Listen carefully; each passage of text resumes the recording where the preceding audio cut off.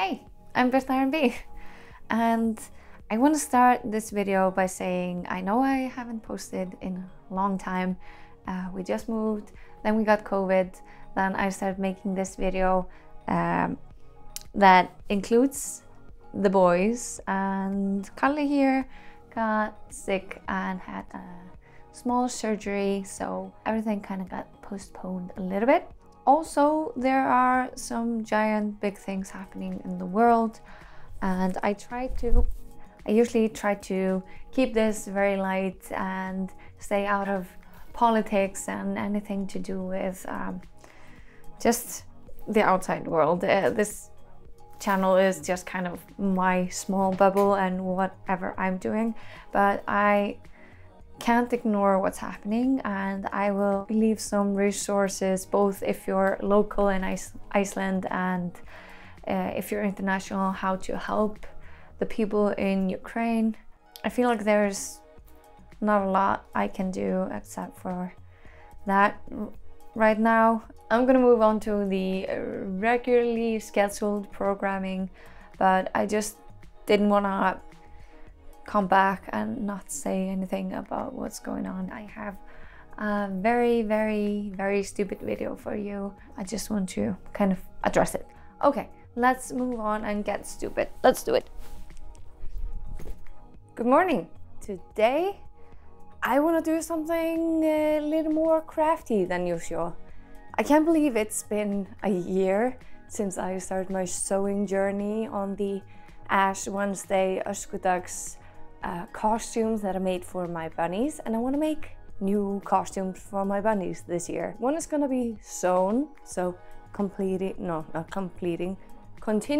my sewing journey, but the other one is going to be more crafty. This is essentially going to be a paper mache project. I want to try to keep it as light as possible, as I will be putting this on top of the rabbits, and it can't be heavy, obviously. What you need for this project is a cardboard box, scissors, a measuring tape, a masking tape, a pen, hairdryer, flour, water, a bowl, good amount of newspapers, bunch of toilet paper rolls, some paint, and a whole lot of patience.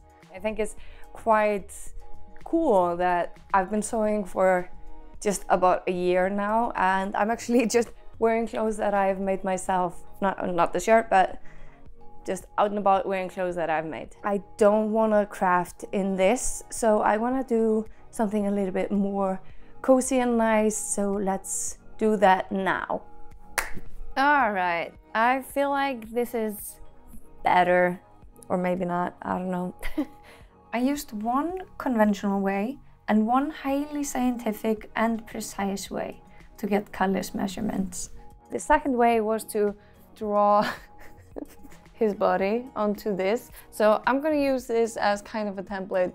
You can see this is definitely a snail, can't you? I figured I would just use this box to make the whole thing, but if not, I have loads more since we just moved. I also got all these toilet paper rolls, so that's good. I have no idea how to describe this, so I want to try to make something structurally like this, or maybe simple to this bunny shelf that I found. Is going to be in 3 parts. It's going to be either side and then the middle part, and something to connect those together. Let's measure it very scientifically. We're going to measure it, and yep, checks out. Now we have 2 parts of the same size. Wait, this is probably too big. This top part it's too big. It's too high up. Let's think about it. A sturdy test passes. This will be this far away. It's a little bit too long on this side here. Clever. This is some 5-minute craft type of thing. We have 2 rolls. I'm gonna do 2 rolls on the other side. This is where I'm at currently. You just put a rabbit in here, the butt, and it's gonna be awesome. We're gonna start tomorrow again, and it's gonna be daylight again. Daylight! Oh my god! How does she do it? And now that we're all zoomed out, I just made this thing here. This is the paste, basically just flour and warm water, not boiling, but not cold. As I understand it, this is what you do. You put this in the paste here, and where do I start? Here. Let's start here. This is glooby.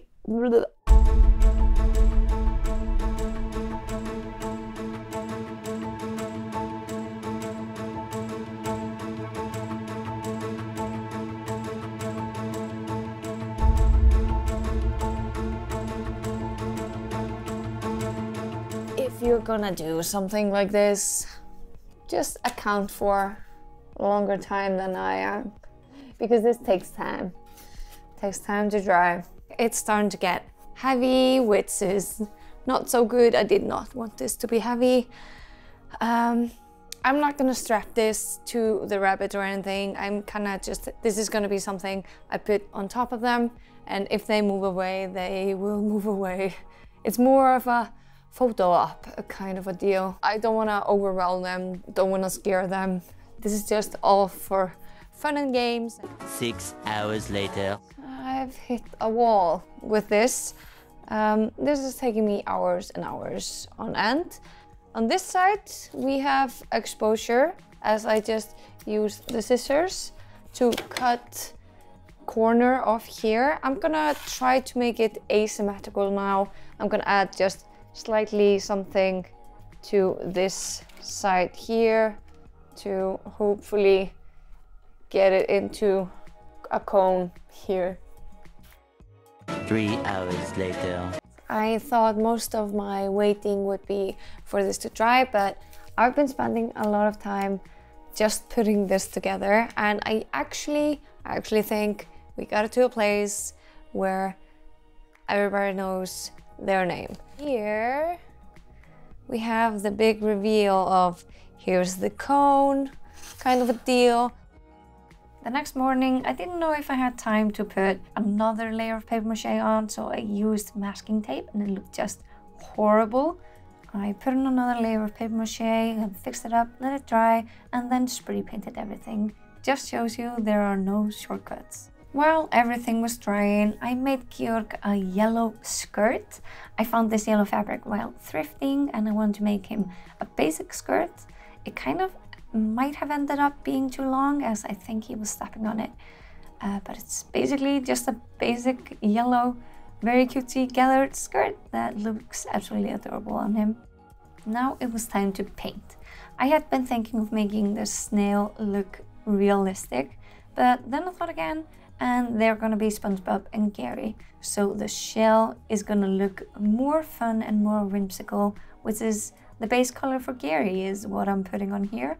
And it kind of looks like ketchup. And when it dried down, it kind of looked like Mr. Krabs. But once everything came together, I think it turned out a-okay. I think it turned out really, really stinking cute, actually. I think it's time to move on to the reveal. So let's get the bunnies in!